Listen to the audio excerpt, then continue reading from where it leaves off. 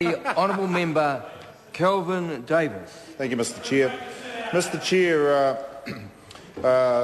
mine and Tau Henare's esteemed elder from Ngāti Hine, Sir James Henare, once said, we've come so far not to go further, we've done so much not to do more. And I think that really should summarise this bill, because this bill does a heck of a lot, but it just doesn't quite go far enough.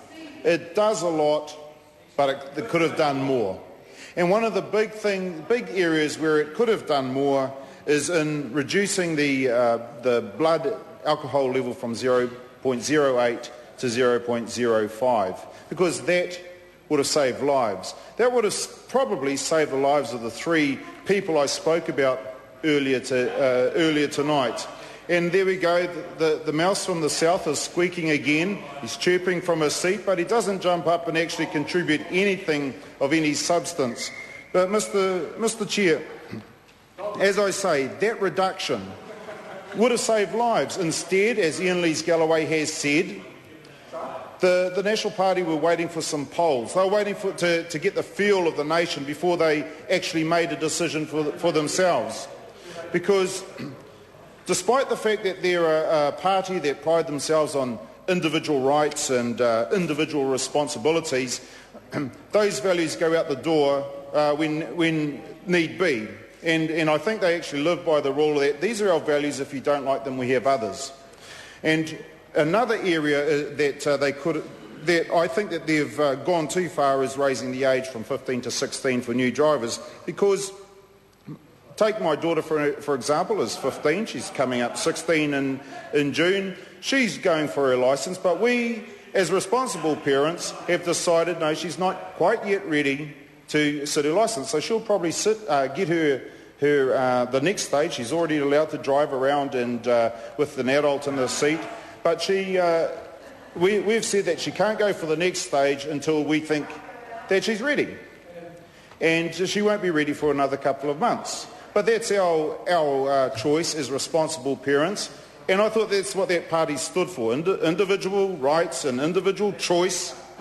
But of course, in an instance like this, they actually throw those values right out the window and they choose others, because they were a bit scared of what the polls would say. They're a bit scared that, well, sorry, I shouldn't have said that, but they're a party that have to wait for the feedback and the what are those groups that they ring around and see what people, focus groups, they ring around and see what people are going to say. They test the water, they test the water with their little toe, and then when things don't, I think Winston Peters was the one who said, you don't test the water with both feet, only a fool does that.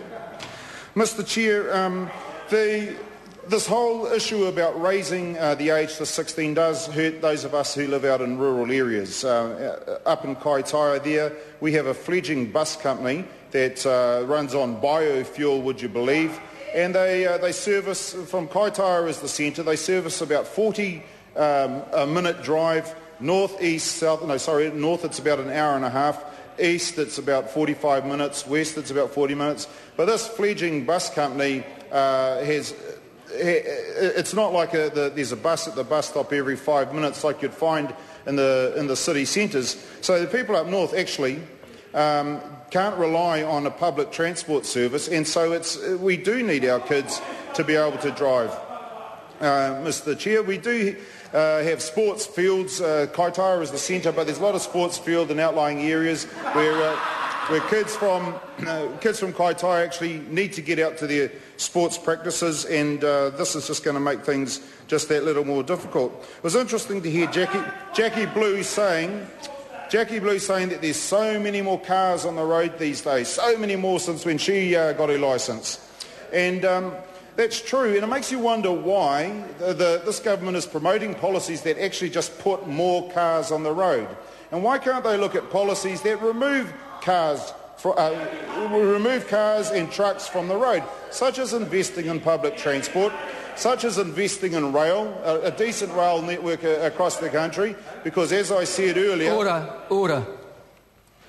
I'm sorry to interrupt the Honourable Member, but can I just like to advise members on both sides of the House that interjection should be directed to the person who has the floor. It's not a time to have a private engagement between members who do not have the floor. It's totally out of order and it's discourteous. I call the Honourable Member Kelvin Davis.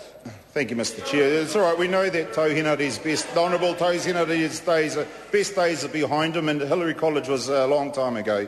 Mr. Chair, so I'm not sure why this government keeps perpetuating policies that actually fall...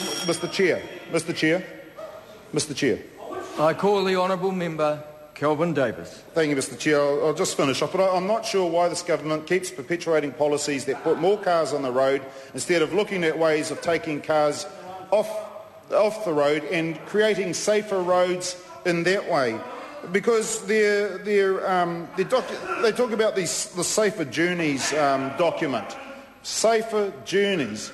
Surely removing heavy traffic from Northlands roads, please.